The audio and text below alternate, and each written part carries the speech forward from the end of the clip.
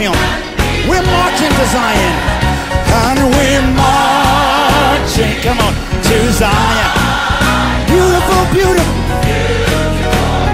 beautiful Zion. And we're marching upward to Zion. Yes, there is a beautiful city. Stand on your feet and sing again.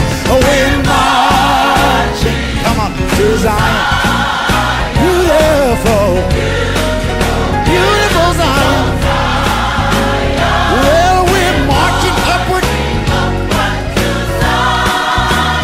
Well, that beautiful city. Come we that, come on, love the Lord. Ladies and gentlemen, it's me, Jermaine, and I'm back. I'm back from my journey to Israel. I spent a couple of weeks, in totality of 15 days in Israel. And I spent some of those days, about 5 of them, in Cairo, Egypt. So I had an amazing journey, and I'm definitely want to share my experience in Israel with you all. Especially Jerusalem, known as the Holy City. But the message today is one that is a mixed message. It is not all joy, and it is certainly not all sorrow. But like Christ himself, I too weep over Jerusalem. I want you to take notice of this sleeve that I have here. I brought this back. It represents that of the Jerusalem cross. The Jerusalem cross, you know it by the main cross, obviously, that's in the center, and the 4 crosses that are in each. There are a cross in each corner, bringing a totality of 5, including the one in the center, 4 in each respective corner of the main cross. So I'm delighted to bring this back. This means so much to me, and I will always cherish this because it does represent the cross of Jerusalem. I want to talk about Jerusalem for a moment, and I have today again prepared remarks about my experience because there's so much depth to this experience that I need to be thorough and detailed as much as I can possibly. But before we get started, let us look to the word of the Lord. There is a message today coming out of the gospel according to Luke, and it reads at chapter 19, verse 41, and this is where we will commence. It reads as so: As he came near and saw the city, he wept over it, saying, if you, even you, had only recognized on this day the things that make for peace, but now they are hidden from your eyes. Indeed, the days will come upon you when your enemies will set up ramparts around you and surround you and hem you in on every side. They will crush you to the ground, and you and your children within you. They will not leave within you one stone upon another, because you did not recognize the time of your visitation from God. This passage that I have read unto you is entitled, Jesus, Yeshua, Weeps over Jerusalem. I would like to commence this message on today. Jermaine too weeps over Jerusalem. I had such a wonderful time in Jerusalem. Every time I would approach the city via Jerusalem, I was moved to tears, much like Yeshua was in our text today when he approached the city. These tears were full of mixed emotions. There was joy and sorrow. Joy because I'm glad that I have the ability, the opportunity to be there witnessing where Jesus prayed, where he was sentenced, where he was crucified, resurrected, and ascended. Wow. Just ponder on that for a moment. Take that all in. That is heavy. To be in the place where the gospel occurred and was recorded is phenomenal. Not to mention other places like Jericho and Nazareth, his hometown, Capernaum, where he ministered, and Bethlehem, the place of his birth. If someone were to ask me, what does it feel like? What did that feel like, witnessing the very steps of Yeshua, our Christ? I would have to say it was a state of shock and a state of awe. Many times, even as I went to these various locations, I couldn't have a moment to sit there because many people asked me, Jermaine, were you emotional when you went to the place of his birth, or Capernaum where he ministered, or Jericho, or the emotions didn't come until after the visit, after I had time to sit and reflect upon where it is that I went, the places that I went. It was then recognizing that I have went to these places, because when you go to these places, there are many tourists and there are many people, and you have to move fast. You don't really have time for a moment because there are too many people. Everybody is trying to see this place where Jesus literally was birthed. So it's a state of shock and it's a state of awe. It's majestic, yes. However, I want you to understand that Jerusalem is much of the same place, sad to say, that it was in the day when Jesus, Yeshua, walked it. It is a majority a Jewish city within a Jewish nation.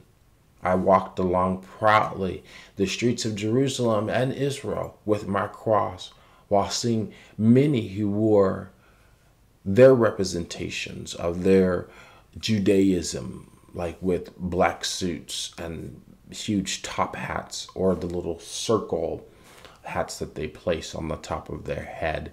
These would be known as Orthodox Jews. You would think that after all that Yeshua encountered, after all that Yeshua had been through, after the torture, after the ridicule, after the crucifixion, after being bludgeoned and flogged and crushed and beaten, that Israel would be a majority Christian nation, or they would be Messianic Jews. Messianic Jews are those who believe and profess Yeshua to be the Messiah. But that is not the case on today. Don't get me wrong. Yeshua was a Jew, but he was a Jew that was God in the flesh. He was a Jew that was the Messiah to bring salvation to his own people. A Jew who was the very essence of the word and fulfillment of God mentioned by Moses, foretold by several prophets such as Isaiah. So this is where the sadness begins to pour in for me, like Christ. Sad to the fact that Yeshua was sent to his own people, and his own people rejected him. Could you imagine coming back to the place where you call home and only to be rejected, like Yeshua too? It is a time of weeping. You would weep. Even now at the thought of my God, the Son of the very living God, being rejected by his own in the city of Jerusalem saddens me. And the fact that he is rejected even today saddens me. But it also angers me. Yeshua, the very essence, the very Son of the living God, rejected amongst his own. God made him, our scripture says in 2 Corinthians 5, verse 21. God made him who had no sin to be sin for us, so that in him we might become the righteousness of God. I don't want us to miss the fact that not only Yeshua was sad about this, but he was angered. You've read our verse in this message in verse 43. He says, where he gives a prophetic declaration against Israel, against Jerusalem. He says, indeed, the days will come upon you when your enemies will set up ramparts around you and surround you and hem you in on every side. They will crush you to the ground and your children with you, and they will not leave within you one stone upon another, because you did not recognize the time of your visitation from God. Israel's rejection of Christ, God in the flesh, is a rejection of the covenant that he made with them. The fall of Israel is represented as God's judgment. So make no mistake, there will never be peace in Israel because God has deemed it as so, according to his word that we have read here. I remember engaging in a discussion about whether or not God, as a relative made the statement that we all have the same God, and we Christians and Jews all believe in the same God. That is a myth, and that in itself is not accurate. I made a sharp correction to that statement. Those in Christ have God because we have received and believed on him that he is the Son of God. And the word says, I am the way. This is John 14. I am the way, the truth, and the life. No man comes to the Father except by me. If you had known me, then you would have also known my Father. Therefore, my brothers and my sisters, do not be misled by this universalism. God is not with the Jews. The Jews do not have God. According to the scripture, I don't know why or how this universalism was made, because it explicitly says in our scriptures that they don't know God. Read that John 14 chapter, and you will clearly understand. Read between the encounters that he has between the Pharisees. Read the gospel in its entirety. God is not with the Jews. God is with those who believe on his Son and therefore have a relationship with God as a result of his Son. If you are in Christ and you believe in his Son, then you have God. Unfortunately, for the Jews who don't believe on the Son, their sin remains unforgiven. Now that in itself is sad. But you must read your gospel to understand that. In summation, I have walked away from Jerusalem, having seen the lack of peace that surrounds it with other nations. Much to the extent as Jesus said it would be, but also from the current heinous and malicious policies that Israel has set against the Palestinians, claiming territory where it is not Israel territory. Today, Israel still violates its peace treaty with the Palestinians over its borders, stealing territory from Palestinians for the production of its own dwelling places. Additionally, the Palestinians, as I have witnessed, are harassed at various checkpoints throughout Israel, being treated not only as second-class citizens, but as threats. Does anyone think that there can possibly be peace apart from what Jesus' damnation in Israel, with this kind of heinous policies, injustice going on? There will never be any peace. So I left Israel knowing that there is much work to be done.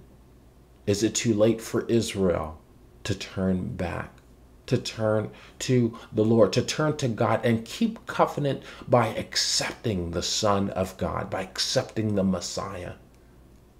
No, it's not. Some would argue that I'm anti-Israel, but don't deem me as anti-Israel. I'm not anti-anything. But what I am, deem me as Jermaine, like Yeshua, weeps over Jerusalem. Deem me as a man who so desperately wants to advance and make known that Yeshua is not only King of the Jews, as he was crucified with those words above his head, but he is King of kings and he is Lord of lords. He is God in the flesh. Deem me as Christ's messenger to the world. I've come away knowing that there is much that still needs to be done. The gospel message must not only be preached to the ends of the earth, but must be preached in all of Jerusalem and all of Israel. So therefore, Israel, I will be back. Israel, Jerusalem, I come in the name of the Lord. God bless you. I'll see you next week.